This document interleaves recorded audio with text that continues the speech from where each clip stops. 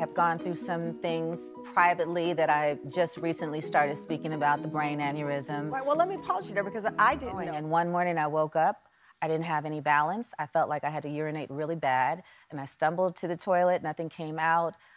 My head started hurting really bad, and then I hit the floor. And when I got up, the right side of my body was numb. I was scheduled to shoot the very last day of the 4th season of For Your Love. Called my boss. I was like, I don't know what's wrong with me, but I can't come in. She was like, you gotta come in. We'll have a set doctor look at you. And so I got in the car, not realizing that this was done, and my right foot was so heavy, I had to put my left foot and manually on the brake and manually move this off of the of the gas pedal, and I drove to work, left foot, left hand, worked all day. My arm was stuck like this, and they kept throwing purses and jackets, and no one